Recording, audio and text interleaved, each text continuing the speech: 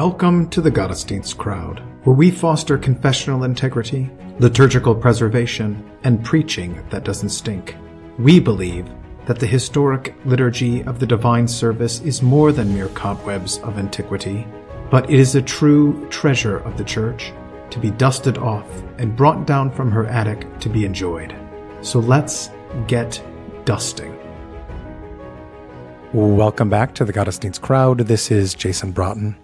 Today we have back with us Dave Petersen. Welcome back, Dave. Thank you. Good to be here. We are looking at the gospel reading for the fourth Sunday after Trinity. It comes from Luke's Gospel, chapter 6, verses 36 to 42. I'll read that in the ESV. Jesus said, "Be merciful even as your Father is merciful. Judge not, and you will not be judged. Condemn not, and you will not be condemned. Forgive, and you will be forgiven. Give, and it will be given to you. Good measure, pressed down, shaken together, running over, will be put into your lap. For with the measure you use, it will be measured back to you." He also told them a parable. "Can a blind man lead a blind man? Will they not both fall into a pit? A disciple is not above his teacher, but everyone, when he is fully trained, will be like his teacher. Why do you see the speck that is in your brother's eye, but do not notice the log that is in your own eye? How can you say to your brother, 'Brother, let me take out the speck that is in your eye,' when you yourself do not see the log that is in your own eye? You hypocrite! First take the log out of your own eye, and then you will see clearly to take out the speck that is in your brother's eye." All right, context. This is Sermon on the Mount. Do we get the whole Sermon on the Mount spread out over the church year on Sundays? I don't think so. Good question. I mean, technically, this is the Sermon on the Plain from Luke's Gospel. Right. Right. I'm just, I don't care. Somebody's going to notice and put a comment. Do we get the whole thing? I don't know if Luke has the whole thing anyway. Luke doesn't even have the whole Sermon on the Mount himself, does he? No, because it's shorter. It's very much shorter. You don't even have all the Beatitudes. You don't even have all the Beatitudes? Look at that. You're right. I never noticed that. And then there's the addition of the woes. But I mean, this would make sense if this is a separate sermon. Yeah. Well, anyway, do we get either the entirety of the Sermon on the Plain or of the Sermon on the Mount over the course of the Sundays of the church year? I don't know. No, we don't get that build house on the rock. We get the tree and its fruit, the judging, the turning the other cheek. I think that I mean not from Luke, but that's Mm-hmm. I think so. This sermon can be divided. So here's what's happened before this. This is the beginning of Jesus' ministry. But he's had already the Sabbath controversies, called disciples, healings, and exorcisms. Mm-hmm. So, this is kind of the first big public sermon that's being given, and they're there in response to these healings. This sermon can be divided pretty easily, I think, into three parts. We've got the Beatitudes and the corresponding woes. And then you have kind of part two, I would divide into kind of further ethical stuff, how to treat people, right? Love your enemies. And our text is the last part of that part two, how to treat people. Don't judge and condemn, but forgive and give with good measure. And then you have the parables, right? So which our text is the first part of the third part with can the blind lead the blind and the speck in your brother's eye. But then you have, as you mentioned, the good trees and then the house built on the rock. So the pericope has been cut kind of, at the end of part one and the beginning of part two is the way I would see it. So that judge not, so I would just take the Beatitudes as their own thing. And then you have all this stuff, right? Love your enemies, love your enemies, and then don't judge and condemn, but forgive and be merciful, and then give generously. And then that does seem to lead particularly into the first parable, right? So I guess that's why they divided it that way. But. So how does the judging part, being merciful as your Father is merciful, relate to the Beatitudes and the woes put forward? Well, it's all in some ways you could sum the whole thing up with just be like Jesus, couldn't you? That everything he says here is be like Jesus, so what does it mean to be poor, to be hungry, to be weeping, right? And then to be hated and excluded and reviled, and then and then the opposite, not to be rich and so forth. I mean, in a sense, it is to not. All of that could be summed up maybe broadly with don't care about the stuff of this world, care about what actually matters, right? To know what's eternal as opposed to temporary, and that would be to be like Jesus. And then particularly then it moves to how you treat other people, right? So that you're not treating the people the way the woe is. So if it, so that you're not treating the people the way that Jesus is treated by those who laugh now, who are rich, who are full, and who speak well. Yeah, because the world uses people for themselves. Mm-hmm. I was listening to the Art of Manliness, and it was a pretty good interview, but I can't remember what it was about. But the guy was talking about pornography, and he was trying to pull this thing about, I don't use shame. Well, you should. But anyway, he was trying to encourage people to be men and, to use sexuality rightly in kind of a biblical way, but he wanted to do it without preaching the law. So that was kind of a problem. But the things that he did say was useful. And he was talking about how pornography, right? It pulls one aspect of a woman out away from her and then uses it for the self. Mm-hmm. Right. I use it in this kind of selfish way that is ultimately destructive. And I mean, there's always this kind of attempt or desire to just use other people. And we do a lot more of that than I think I do a lot more of that than I realize. That there's, I mean, it's just, we're sort of, it's hard to not be conscious and aware it's hard to not be conscious and aware of how this benefits or affects me. Mm-hmm. When my wife comes down the stairs and, whatever is going on and the way that I respond to her and not be thinking what's in this for me. Right. Mm-hmm. I mean, I think an awful lot of the time I'm nice to her, at least in an outward way, because, the alternative is going to have consequences. Yeah. I mean, that is a huge distinction between us and Jesus, that mm-hmm. He's actually operating in love, and we're often operating in first use of the law kind of stuff. So anyway, treat people the way Jesus treats you. Don't treat people the way the world treats people, which is just, how are they beneficial to me? Yeah.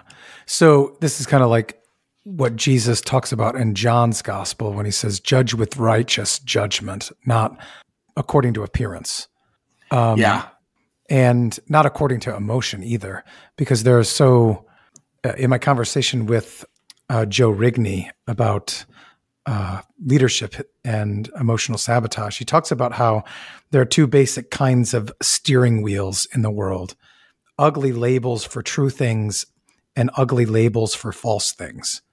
And what he means by that is people are trying to sabotage what you say and do by labeling it in an ugly way. And one way is when they call Christians haters and bigots for condemning homosexuality. It's an ugly label for something that's true, but we shouldn't be steered by that, right?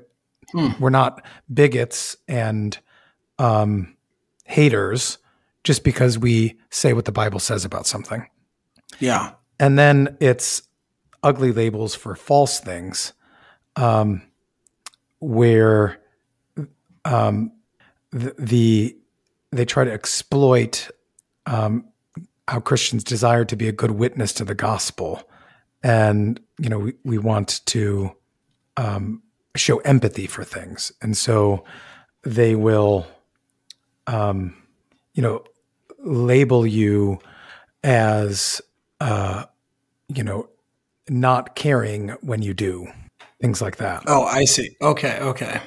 I was trying to figure out what is a false label for or an ugly label for a false thing.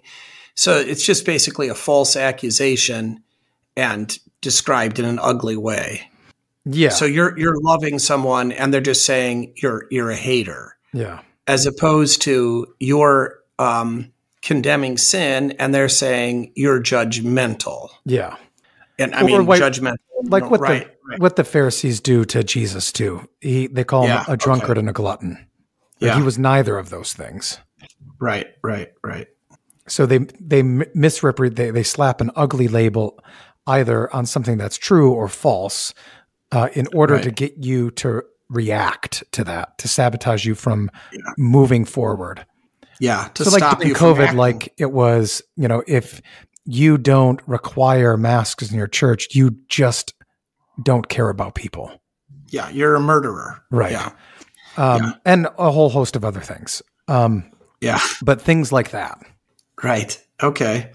Yeah. I mean, I think this, this whole thing, of course, the overarching principle then would be this first sentence, to be merciful. And then I love this. It's not just be merciful, but be merciful in the way that your Father is merciful. Okay. Because I think one of the kind of problems so all of this could kind of be summed under that. Again, be like Jesus. But I think one of the things that this gets unmoored from is it's just be merciful. Yeah. Right? So how is the Father merciful? Exactly, right? And again, I mean, I know that we harp on this all the time, but I mean, the Father is merciful within the orders of creation. Mm-hmm. And, there's goodness in the orders and in the structure. And we are often just wanting the sort of surface level of the mercy, the gift or the goodness apart from its context and apart from what God has given. Mm-hmm. So, we want to be rich without working. We want to be, fit without exercise. We want intercourse without marriage. I mean, on and on it goes, rather than recognizing that God's mercy comes within God's order because this is the structure and the goodness and the gifts that God gives. And his mercy is also never a condoning of sins, mm-hmm. or even a sort of what capitulating to the weakness of our flesh. Yeah. It's never like, look, okay, yeah, go ahead.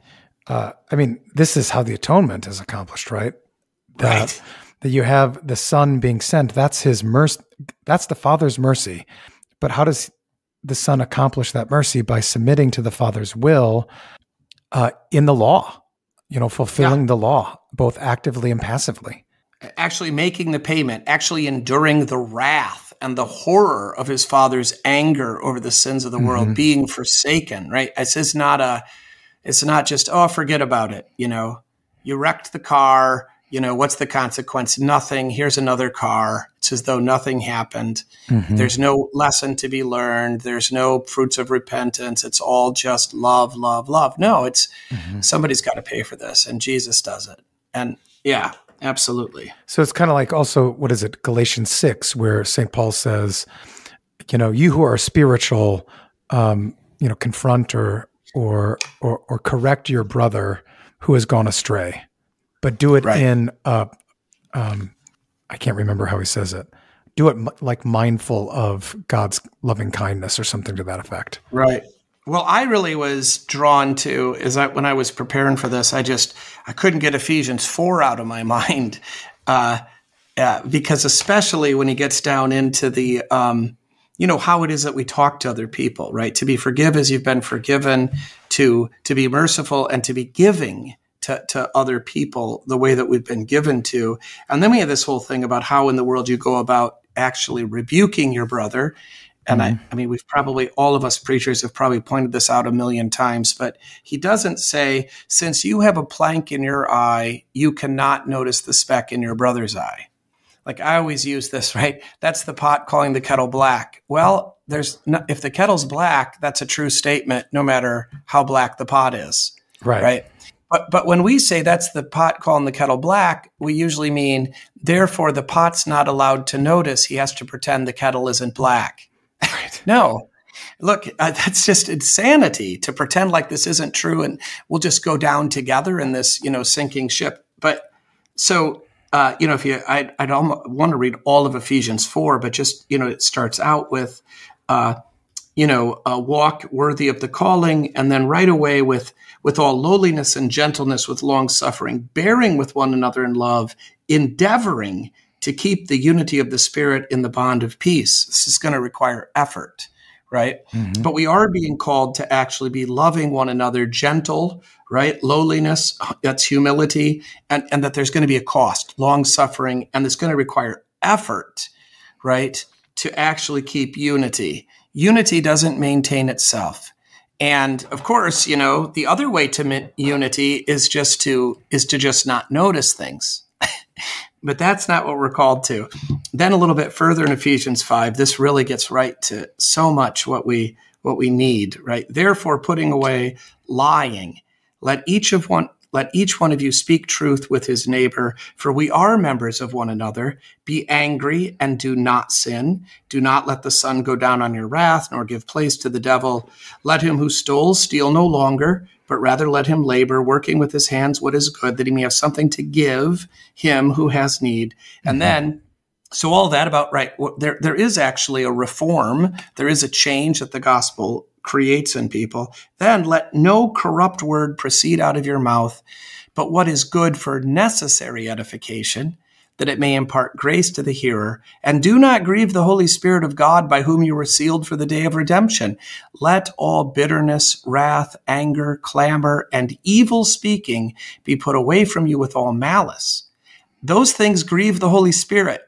And we are prone to every one of those things. It's so easy to be angry. It feels so good in a way to be angry, to be righteous in what's, your outrage over what's going on. But we're supposed to have no bitterness, no wrath, no anger, no clamor, no evil speaking, right? When we talk about these things. Now, he says earlier, be angry and do not sin. So we got both things. Don't be angry, but don't sin. There's context here and nuance, but there's a huge warning that it's very easy to sin with words, most easy, the most damage is done. And then finally, the corrective. I know I can just feel you waiting to talk, but verse 32, be kind to one another, tenderhearted, forgiving one another, even as God in Christ forgave you. It felt to me like Ephesians 4 feels like a sermon on, like Paul's explaining what this looking at taking care of your brother looks like. Yeah, I think that's good. Almost as if what St. Paul is saying is, pay attention to your emotions. They're telling you something, but don't let your emotions rule over you. So that, he does this in Romans where, he's like, do not overcome evil with evil, but by doing good, by doing what's right. And mostly, I'm sorry. And so what does that mean? Does that mean you remain silent and you never point out the evil in your midst? Do you, for the sake of peace, never say anything? I don't think that's what St. Paul is saying. It's like, look, vengeance is the Lord's. He will repay, but you overcome that evil by doing what God has commanded. Yeah. Yeah, exactly. And I think, doing is mostly talking. And I think this is one of the things that I think we just have to, I bring this up with marriage stuff all the time, but the main sins in holy marriage are 8th commandment violations. Mostly we hurt each other or we love each other with words. Mm-hmm. Or by not saying something. Well, right. Right. Exactly. So the whole thing is that talking is the most important activity we have in relationships and in the church. And it's not only does it apply to marriages, but it's all relationships. Mm-hmm. We do the damage by words or lack of words, as you say, or, and so to just kind of recognize that we need, and again, for the millionth time, I think these words need to be spoken in the real world, not on the internets, Oh, you mean like in flesh? Yeah, to face with people. Mm-hmm. We need to actually be with people and then look them in the eye and talk to them and pay attention to them and recognize that this is going to require, this is so kind of obvious in a way, but I think maybe not so obvious that like Jesus recognizes that there's going to be conflict in the church, in the family, and there's going to be people doing wrong. We're going to all commit sins against one another or sins against ourselves that we need to police, right? I mean, we need to police one another. We need to pay attention to one another. We need to help one another. You need to see the speck in your brother's eye, but you need to come at that speck, with this spirit of humility and gentleness and concern for him. And of course, also concern for yourself that you don't fall into a greater sin, and a recognition that, you're not correcting him as one who has no sin, but as an actual brother. So, I mean, this is the hardest thing to do, I think, in the church, in families. Well, I do think that the advent of media, other kinds of media, has complicated it, and we haven't as a church, I think, really dealt well with just saying, okay, what are the rules? Yeah. Do you know what I'm saying? Like, let's put down some ground rules. Like, this is in and this is out. And I mean, so I'm going to get charged with being a legalist, I guess. But it seems as though there should be some kind of thought put together, like what I would do for my kids with regard to the internet. Look, do this, don't do that. And it would be nice for us to have an agreement on, all right, what are the rules? How do we make use of this wonderful thing to advance what we want to do, or even to contradict the things that are false? But where does it go wrong? How does it go wrong in real time and in the real world? Because otherwise, it seems like, or it sounds like in some of our discussions of this, that we end up stating things that are like mutually exclusive. Like, we love this new tool, but like you can never say anything negative, or right. And well, then who defines what's negative, and by what standard is that going to be evaluated? And so it maybe it's too complicated to have rules, but it'd be nice to at least think about it, at least individually, what that rule is going to be. Absolutely. No, I think, we have such a fallen relationship with technology, and this false idea that technology, we like to pretend that technology is neutral, even though it never is. Correct. But in fact, we actually believe that technology is not neutral. We think it's good. We think that advances in technology, changes in technology are an overall positive, right? So, I mean, I can't even tell you how many times people have explained to me that the internet helps spread the gospel. And so it's this wonderful age of living where now the gospel, like a podcast, can spread the gospel, and it couldn't have done it before. And we can reach people with podcasts we never could have reached, blah, blah, blah. And I'm just calling foul on this. I don't believe this. I think it's false, and I think it's I think that Jesus actually came at the time of the world when the technology was the best for spreading the gospel. I think he came on purpose when he came, right? He didn't accidentally get here early. I mean, that's what you mean by in the fullness of time. That's right. And that the technology that was actually the best for spreading the gospel to the Gentiles was when the Roman road system existed and we relied on written words. Right. So, I mean, he planned this. This was the way he planted and built the church, and what's happened now. So I think we actually think it's good. I don't think we think it's neutral. I think it's worse and I don't think it's neutral. I think there's always kind of a benefit to technology, but there's always kind of limitations and weaknesses, and they create numb spots in our brains or blindnesses. Right. Once I outsource my ability to navigate to a GPS, I lose that functionality. Once I outsource my memory to a computer, I lose the ability to recall those things. All these kinds of things that we actually become less human and becomes life more difficult. So I'm all for rules. And I think even things like, but the problem is people they're terrified of losing the internet because they get so much entertainment and pleasure from it. They're they're addicts. So yes, we need rules. And this is why they resist it, because it's hard to give rules to an alcoholic about how much he can drink. He'll agree with it, but he doesn't really want to do it, and he won't do it. So what would be your rules? And I don't mean someone who's addicted. I mean, if you were to kind of set forth kind of general guidelines, this is third use of the law or first use of the law, the curbing function.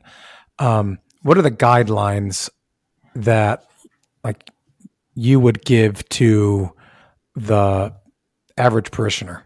I think all of us need to take a fast from technology as sweepingly as possible and reevaluate our relationship with all of it. So I mean, cut yourself off completely for 30 days from the internet. I mean, as much as you can, if work requires it, I mean, you've got, I get it. You got to try to figure this out. But I think to divorce ourselves from all digital media as much as possible for a fast, and then figure out how much we're actually doing with it and what we're doing with it.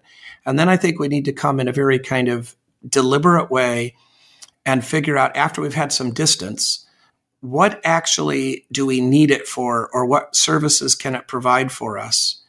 And then which of those can we give up for the sake of mental health and spiritual health and family relationships and so forth. So, because I think you have to recognize that it's not that the internet, for example, is just evil, but to recognize that there's a cost to using it, and then how can I limit it? And probably, it might be different for different people, and it's going to depend on what your vocation is, right? And so forth. I still have a Facebook account. I'd like to get rid of it completely, but I get photographs of grandchildren on it that I don't want to miss. And my children will only do it that way. I've asked them, can I get them another? And they're just not going to. So, but what I can do is, though, only go on Facebook maybe twice a week. And then time myself so that I don't overdo it, and don't have Facebook on my phone. Yeah. And have a Facebook password that I can't remember, so that it's difficult to, and don't let the browser automatically fill it, so that it requires effort, friction. This is all Cal Newport stuff, digital minimalism. Actually, that's what I should have said. Read the book, Digital Minimalism. Yeah. I've actually taken some of his stuff to heart. Like, I don't have email on my phone. I took the browser off.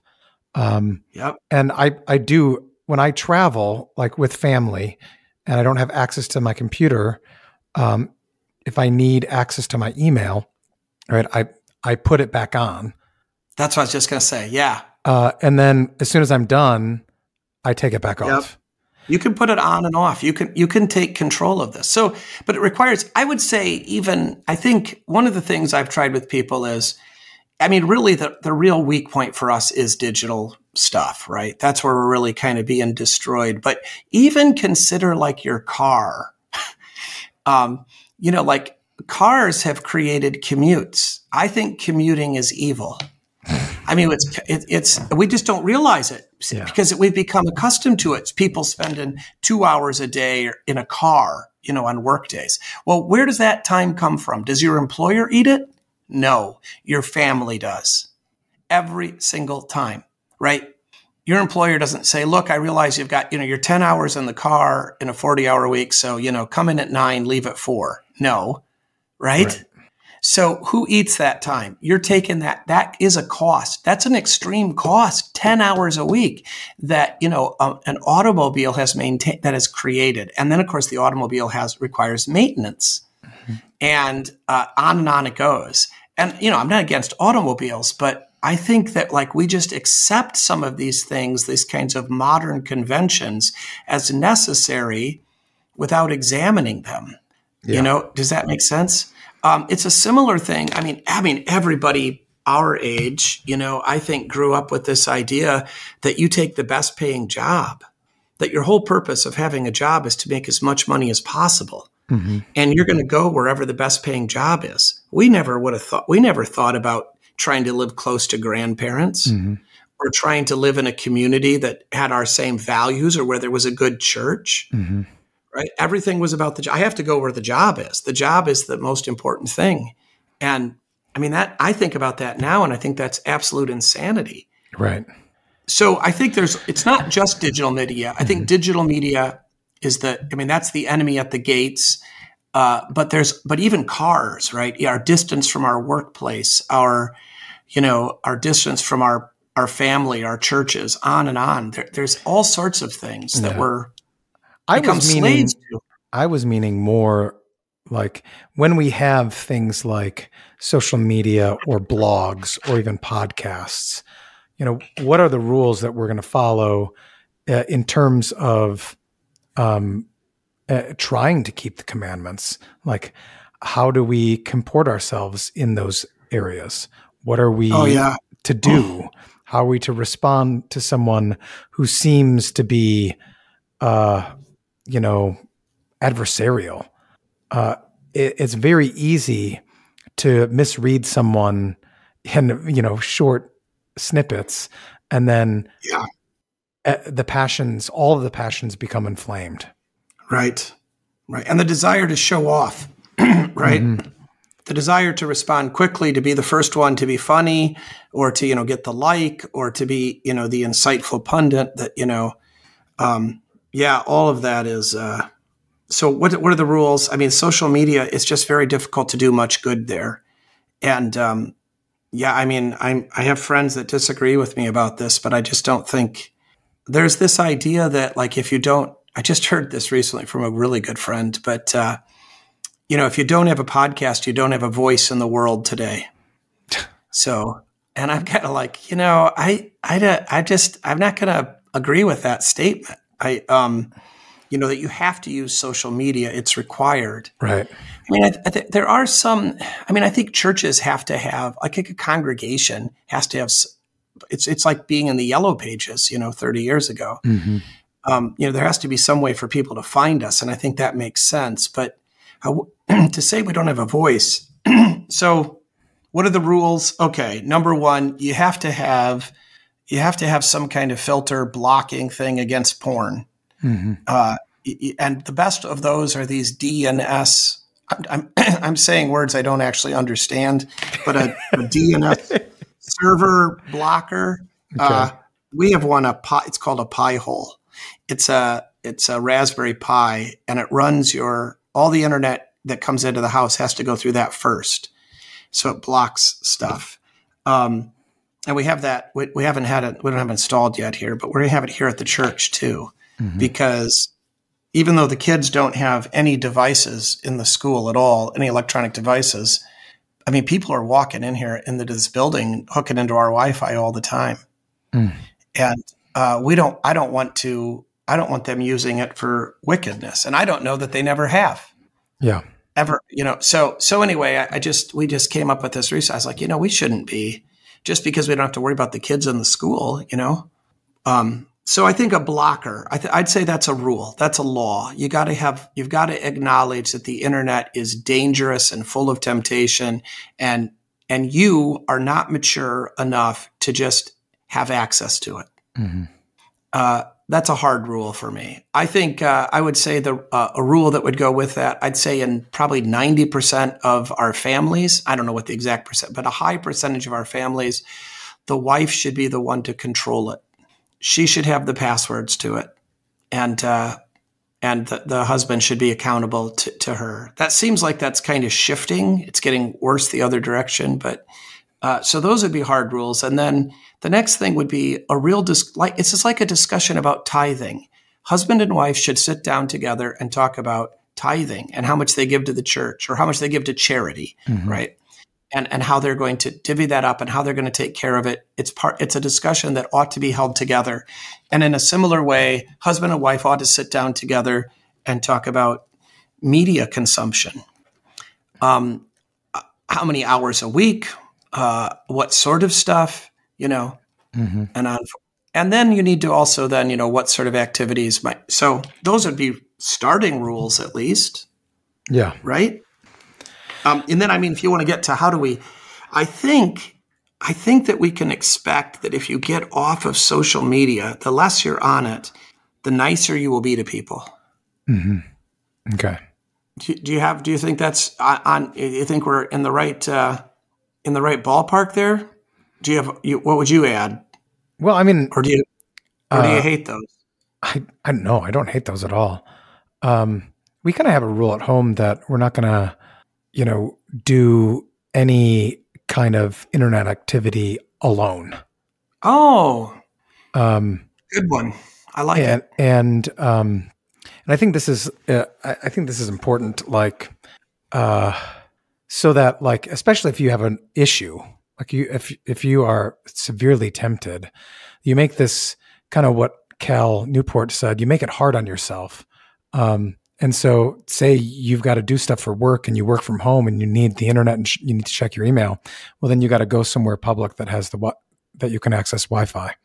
Yeah, and then you check your email and do what you need to do there. But you're not going to do it alone. Yeah. And so, so we don't bring phones into the bathrooms. I mean, my kids only have dumb phones. That's kind of for kids. I think that's a good rule. Yeah, not taking your phone into the bathroom is a good rule. Not taking it to the dinner table, is a good rule. Yeah, those are good rules. But I'm thinking also of, like, okay, when we are on social media, because people are, and there's interaction, what are the rules there? Yeah. And I think that's where it gets more tricky. And good. And maybe I think it's like, I try to follow a personal rule to, not respond too quickly to things that have upset me. Mm-hmm. Yeah. So if I get an email, I mean, it depends a little bit, right? You want to be responsive at certain, at times and to some things, but, responding in the moment, in passion is rarely going to work out well. So if I get an angry email from somebody, I try to not respond to it. Wait a day, You got 24 hours with an email. Yeah. You don't have to respond to emails immediately. Mm-hmm. But, even if it's something else, and, just to sort of give myself some distance and a little bit of time and try to, I just ran across a great technique. This has been working real well for me for not obsessing over stuff. This is particularly when you're trying to go to sleep. And I read about this. Olympic athletes apparently use this, that, they got a lot on their minds that they're thinking about, and they need to sleep. And so they picture a hotel hallway with all the doors, nobody in the hallway, just doors on both sides.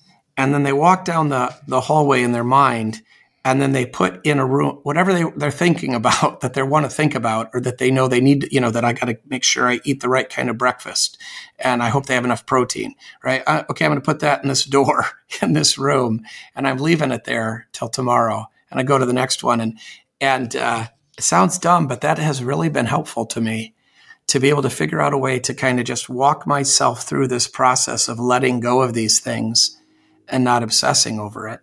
Because it doesn't do tons of good if I get if I'm upset about something, or accused of something, or mad at somebody, and then if I wait a day, but all I do is think about it the whole time, right?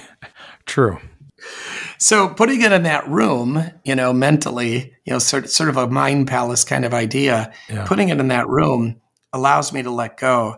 A similar thing that helps me, and it's more physical, is to actually write it down. So I do keep a lot of lists of what I need to be doing, and I'll put on this list, respond to this email. Yeah. And then, because I've written on the list, I'm not worried about forgetting about it, so I don't have to keep thinking about it. Right. I'm going to deal with it. It hasn't been neglected. It hasn't been forgotten. It's just not the time. And so that kind of, delaying your response on social media, I would think would be one of the probably most effective rules, not responding to keep yourself from responding poorly. Yeah. I know that's good.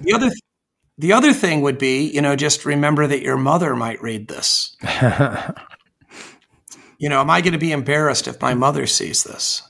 And that's for me, that's a good one. I would behave a lot better if I was. Sometimes my mother does, but I don't want my mother to see me behaving, in ways that are shameful. Yeah.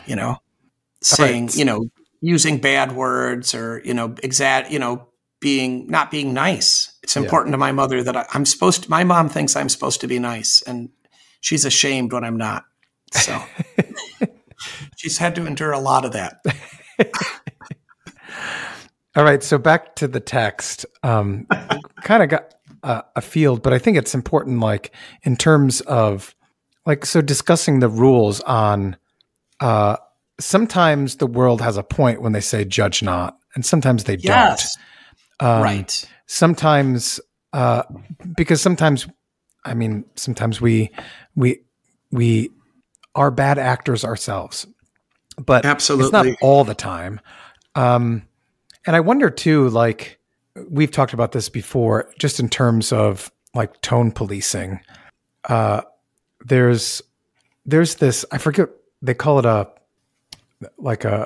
percentage of how it's communicated. I don't remember the name of it. Yeah. But it's like 7, 15, 55 rule or something like that.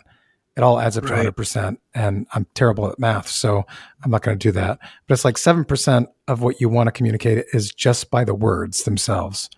15% is communicated by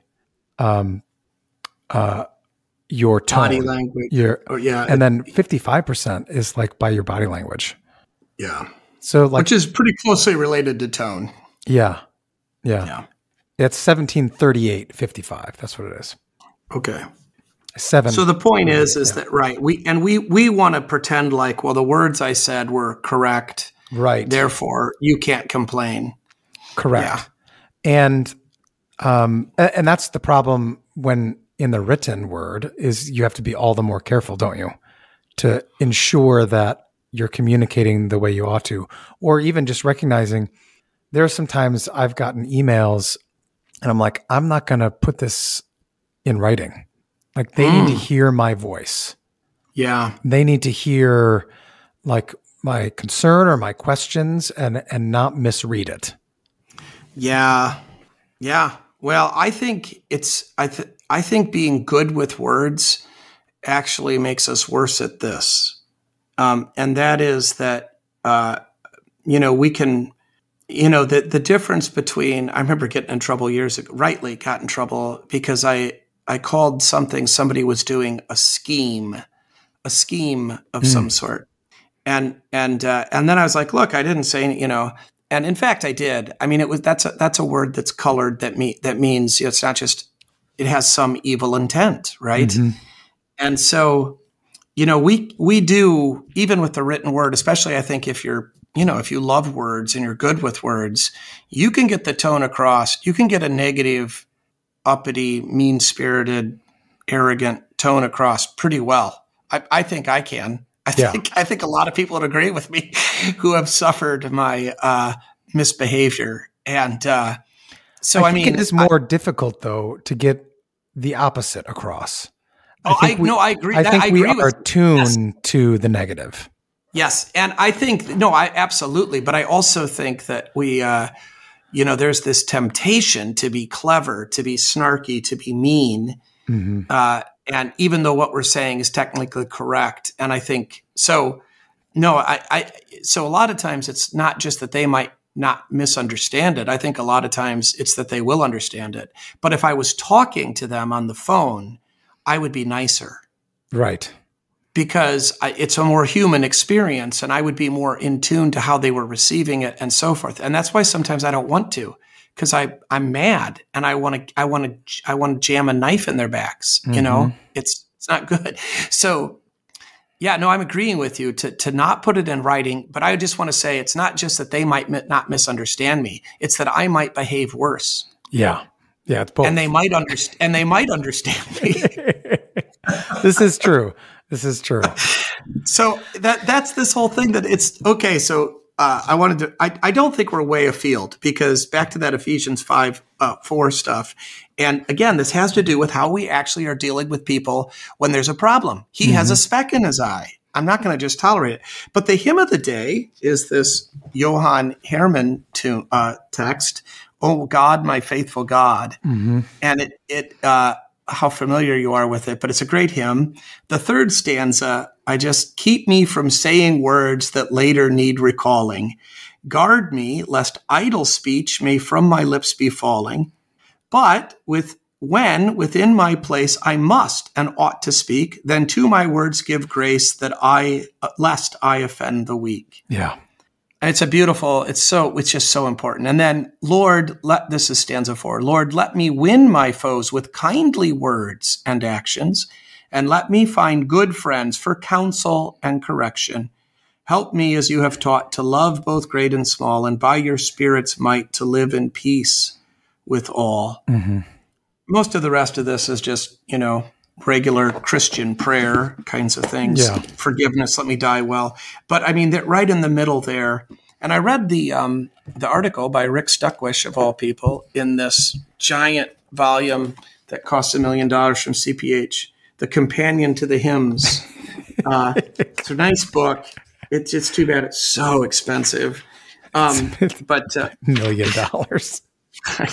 Well, that was just the shipping charge. That doesn't even include. I know. Poor CPH. They're just scraping by on bread and water down there. But it's a really nice book. I know. There we go. See? See what I just did? Completely everything I said I don't want to do. And Herman teaches me, and then I just go and blow it.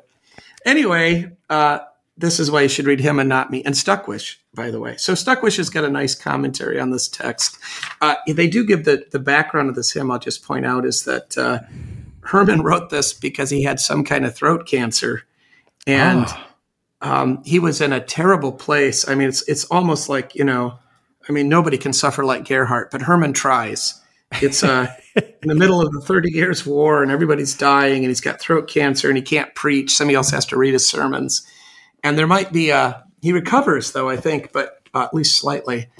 But there might be some weight of that where he's really thinking about the power and the necessity of words from a person who's struggling to speak. So there you go. What is the historic epistle? Because the LSB gives 2. It's the Romans 8:18 to 23. All right. Yeah, our present suffering is not worthy of comparison. The other one that they give is the Romans 12. Yeah, I saw that. Which I was talking about earlier. Do not be overcome by evil, but overcome evil with good. The whole vengeance is mine. That would be a good one for this. I could see why they put it in there. Yeah. Mm-hmm. Don't be haughty. I noticed the field test manual has a different Old Testament. The LSB has Genesis 50. And where did I write it down here? I wrote it down somewhere. Oh, here we have Isaiah 58 is the field test manual. Isaiah 58. And so, Genesis 50 is Joseph, right? Forgiven his brothers. Yeah. What's Isaiah 58? I read it, but I forgot what it was already. So what verse is the connection? Isaiah 6 to 12. Okay. Yeah, is this not the fast that I've chosen to loose the bonds of wickedness, to undo heavy burdens? Is it not to share your bread with the hungry, and that you bring your house to the poor who cast out? So being nice to people, I guess. Then you should call the Lord, he shall answer. If you extend your soul to the hungry and satisfy the afflicted soul. So it has to do with living together again in some sense. Oh, and you shall be called. Oh, look at this. This is nice at the end of 12. To connect to this whole idea. You shall be called the repairer of the breach, the restorer of streets to dwell in. And they capitalize that in the New King James as though it's messianic, which it probably is. But of course, insofar as we are the hands and mouths of Christ, it does apply to his people as well. Mm-hmm. Those from among you shall build the old waste places. You shall raise up the foundations of many generations. Yeah, to be a repairer of the breach, restorer of streets to dwell in. So, well, doctrine's pretty straightforward, I think, right? Words are powerful. Words matter. We should use them for good, not evil. Mm-hmm. We need to recognize the centrality of words for all of life and relationships. Oh, yeah, the sort of, it's always tempting to use the sticks and stones may break my bones, right? Such a patently ridiculous rhyme that we teach our children because we want them to stop crying. But it's a terrible rhyme. I advise parents not to teach it to their children because, in fact, the pain that they have from being called a name is real and it should be acknowledged, ideally, and it's probably actually in some ways worse than having a bone broken. So let's recognize the reality there. Well, what is the assumption that goes behind how the world uses this against Christians when it says ugly things about true things, or creates ugly names about true things? Like, you're a hater and a bigot because you condemn homosexuality. Judge not, lest you also be judged. So, what is their implicit understanding of what ought to be? Is it just niceness? Is it the law is bad? So if the law makes me uncomfortable, then whatever makes me uncomfortable is bad. So it kind of goes back to that individualism, and subjectivism. There's no universal authority. I think you're giving them way too much credit. I think it's just like the Pharisees saying Jesus has a demon. It's just pure defensiveness. It's the kettle is black, and when you point it out, he's like, "Oh yeah, so are you," and therefore, right? I mean, it's just willful denial of what is good because it wants to remain in its sin. I don't think it's rational. I don't think it's philosophical. I don't think there's any merit, there's any way to sort of understand it as, well, this is because they love these things. I think it's just absolute hatred of the idea that I might have to give up this that I'm addicted to, which is pleasure, or the promise of pleasure from illicit activities. And, I really, addiction, it just seems like everything that has to do with addiction is we're all addicts to sin, to idolatry, really. And the way addicts act, it's, I was complaining, we were in Louisville for the weekend, and it's a beautiful city. We were downtown. I did not know that it was such a big city, or that it had so many homeless people. And it's, just heartbreaking to see these people. But it occurred to me in the midst of this that, we call them homeless people. That's such a misnomer. That's not what's the problem isn't that they don't have a home. It's not that they don't have a house to live in. The problem is that there's a reason, right? I mean, they're addicts of some sort, or they're suffering severe mental illness, and or there's something wrong that has caused them to have nowhere to go, or no desire to go somewhere, right? They have no friends that will help them, no family that will help them. They can't go to a shelter for some reason, right? I mean, even though there's beds there, right? So it's I think when we call them homeless, we're acting like, well, what they need is a home. No, I mean, in fact, we do know of these kinds of experiments that have taken place. There was someplace, I think it was in LA, where the government bought a large hotel, and gave it over to homeless, gave everybody a room for free. And the place got destroyed because these people, so they had a place to live. They had hot water, they had heat, they had cooling, they had, right? But then they ripped the copper pipes off the wall, to be able to sell it so that they could get money. Some of them, obviously not all of them, but right, to go get money for drugs. Yeah. They would rather have drugs for a few hours than to have water. So their problem wasn't that they didn't have water. The problem was they would rather have drugs than water. That's their problem. And I think that, we get kind of waylaid by these descriptions and are then incapable of actually dealing with the real problem. Why are you saying demon?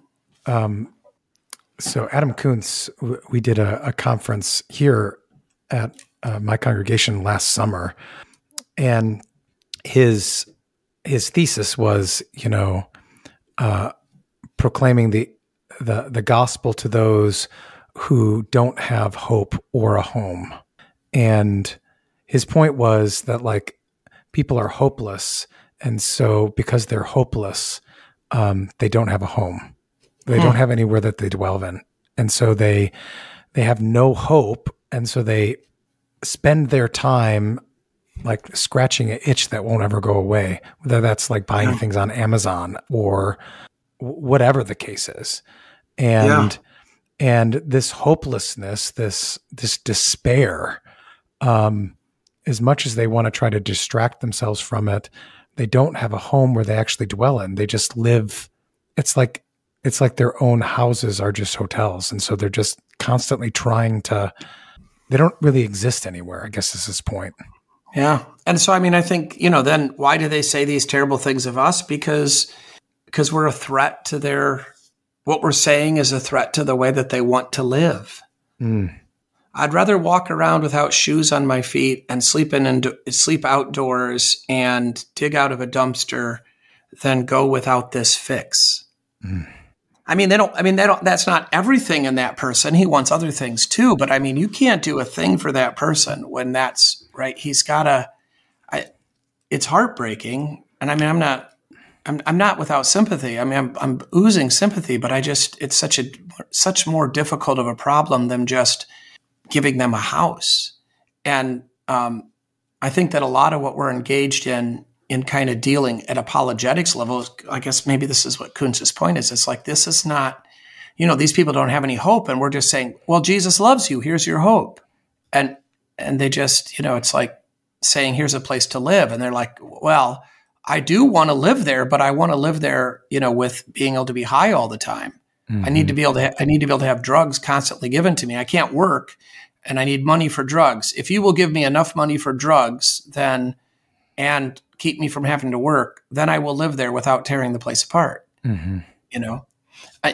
It's like such an untenable kind of, right. Yeah. Okay. So the doctrine, words are powerful, but what's the correction? I think the correction, of course, we can't go for antinomianism. It can't be just, we'll just say the words without meaning or without, calls to repentance or without, instruction. I think the other kind of correction would be, though, this possibility of the kind of purity cult thing where we do become, self-righteous and angry and haughty, forgetting about the plank in our own eye kind of thing, rather than looking upon, even our opponents within the church or within the family as, those that God loves and desiring to bring them. We do need to check our motives, right? Always, and check our emotions. So we can't just pretend like sin doesn't matter. That doesn't make it better. At the same time, we can't pretend like our enemies aren't human beings whom Jesus loves. Mm-hmm. So the whole gentleness, all that stuff. Yeah.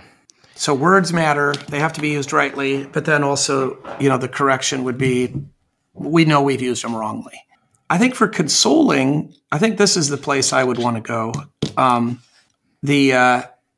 Look, everybody, we're all in this together, and we all have problems. We all have specks in our eyes, and worse. And that's the other thing we didn't. So the allegory here, right? This is a parable. It's explicitly called a parable in verse 39. So blindness here doesn't mean physical blindness, and a speck in your eye, or even a plank in your eye, doesn't prevent you from seeing the speck in the other person's eye, but it does prevent you from seeing clearly. And so, these are blind spots. These are blind spots. There's things we don't know, and of course, often with blind spots, we don't know we're blind to them. Right? A colorblind guy doesn't know he's colorblind till he takes the test. He thinks that's the way the world is because that's the way he experiences it. And so we all have color blindness, and there's things that our experience hasn't, and our training. We all have holes in our education. It's just a reality of it. And so at least we have to sort of recognize. I always kind of come back to Socrates on this. I love this because Socrates, the Oracle of Delphi says there's no one wiser than Socrates, and Socrates, like everybody else, misunderstands the Oracle and thinks that the Oracle said was that he's the wisest man in the world. But that's not what it said. It said there's no one wiser. So then he goes out and tries to find somebody wiser than himself, theoretically, goes around Athens bugging everybody. But ultimately, the wisdom of Socrates is that he doesn't consider himself to be wise. Mm-hmm. And so it's really a delicious sort of thing. And I think there's a real correspondence in this, that the holiness of the saints, those who are forgiven, part of that is that they don't consider themselves to be holy. So, we're not satisfied. We're recognizing that we have these blind spots, that we have these problems, that we need constant correction from the Word of God, and we want to be open to it. But there's a beauty in this, and I think a comfort in this, that we're all in this together. We don't need to feel inferior in that sense to the other people at church or to the other people in the ministerium or whatever it would be, because we're all here by grace, and we need each other. Mm-hmm. Life in the church is difficult, and we can wish it would be easier in a sense, mm-hmm. but ultimately I think the kind of encouraging thing is look, don't quit just because you fail. Don't give up, but, recognize that this is the place of forgiveness. So, you slander CPH, take it back. I'm sorry. Right. I know there are things I don't know about, millions of things I don't know about CPH or about book publishing. I was responding from pain because I actually love CPH's products. That's sincere. I do. Mm-hmm. This is a great book I was complaining about. And I'm thankful to have it. And I know and I do know at a rational point that it costs a lot to produce and has difficulties, and people suffered for it that I'm unaware of. So look, it's easy to be snarky and fast. And so when we need to stop it, recognize it, repent, try to do better. So it's kind It's kind of a living in that juxtaposition of we are declared righteous by God, and so in God's sight we are righteous, but we are striving in that new relationship with God and the new life that He has granted us in Christ to live up to it. Well, and I think, this glory that we get to, that sounds like, but I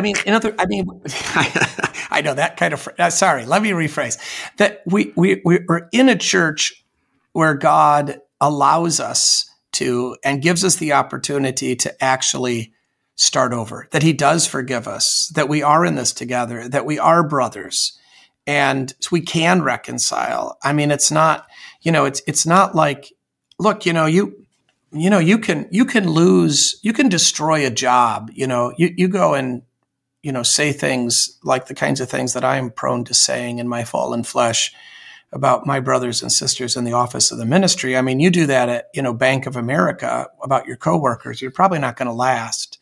And, there's no forgiveness for certain things. Mm-hmm. We actually live in a community of forgiveness. My wife has forgiven me a lot of stuff.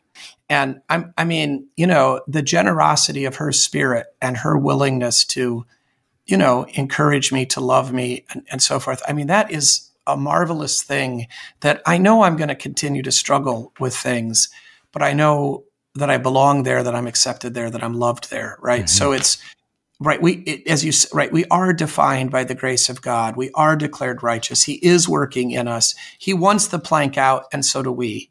And we can get it out. This isn't like some futile exercise or some exercise kind of fraught with, landmines, where if we make a mistake, that's it, it's over. I'm not living in fear that my wife's going to divorce me because, I behave badly sometimes. I fully expect, confident, and am rightly to expect that she's going to be gentle and kind and forgiving and so forth. So in the context of what Jesus is saying is a plank and a speck, what does He have in mind there? Does He have in mind that the Father isn't merciful? That they're not being merciful the way the Father is? That the law is meant as a mercy to us and as something that orders us, and they see it just as a bludgeon? Yeah. And I think also I think we're called upon here to put the best construction on other people's sins. Mm. The plank and the speck thing's pretty exaggerated. And, we're tempted to not even notice our own problems and to exaggerate the problems of others. And I think, that's just a self-righteousness, right? So yeah, they're not being merciful as the Father, but the Father wants the speck gone. Right. Mm-hmm. He wants us to see clearly. He doesn't want us to be, missing things. So really what He's saying is see as the Father sees it. Yes. So, look upon the person with the speck with mercy, compassion. Yeah. But not outside of the fullness of his word, law and gospel. Right. Judas does not go to heaven. I mean, so, there's not the mercy of God does not bring Judas into heaven. The mercy of God paid for it. And Judas is declared to be, is reconciled to the Father, but he does not benefit from it. He's, that speck is enough to take him down. I wonder if the tail end of Genesis 3 would be a good thing to bring in. So, after the fall into sin, they cover themselves and they hear God walking in the garden. They hide. And the omniscient God asks Adam, where are you? Yeah. Why are you hiding? Did you eat of the tree that I've forbidden you to eat from? Like, who told you that? Did you eat? Like, there are no accusations. There are only like questions of justice, establishing fact. Interesting. So maybe this is how the Father deals with us. He deals with us in a factual basis, asking questions about what happened, what took place before the judgment is administered. And maybe Jesus is saying, you should judge like that, in justice and righteousness, not just casting stones, just to see what sticks, to see what happened. Does that make sense? Yeah. Well, and of course, not jockeying for position either. Right. Which, of course, obviously the Father is not, right? This is a sort of dispassionate, right? I mean, often, when we're engaged in some sort of spat, right? There's a desire to win. I wonder if this is part of the problem too, is that, just the fallen flesh kind of wants to see this as a zero-sum game. Somebody's going to win and somebody's going to lose. Mm-hmm. And I know there's been a lot of abuse with this kind of win-win situation sort of stuff, but there is the reality, like in holy marriage, right? I mean, this is what we're talking in the life of the church in a family. There's no way that your wife loses and you don't also lose. Mm-hmm. But there's no way she wins and you don't win. And I mean, I think sometimes too, like when the accusations are flying, it's a kind of, Yeah, but this does not mean that compromise is the way to go. Like, right. So if I want to wear black shoes and Lauren wants me to wear brown shoes and I compromise, I'm wearing one black and one brown, and that looks stupid. Right. No, I mean, it's the Father. What I meant though is the Father is coming in a kind of dispassionate, factual way, or God is coming to them, right, with these statements, this seeking of justice. Mm-hmm. There's no self-interest in it. Mm-hmm. Right. He's not trying to get compromise. No. He's trying to and he's not trying to, lose as little as possible, or right.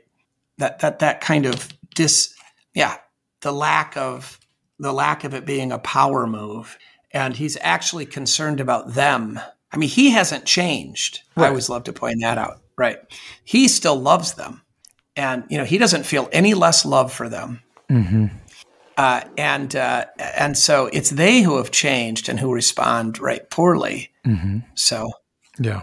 So to be merciful as the Father is merciful is to, is to not prejudge before you have the.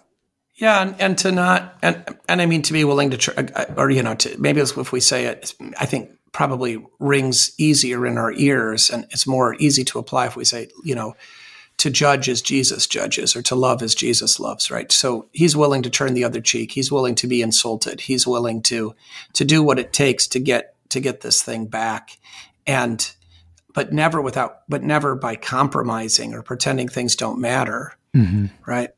Yeah.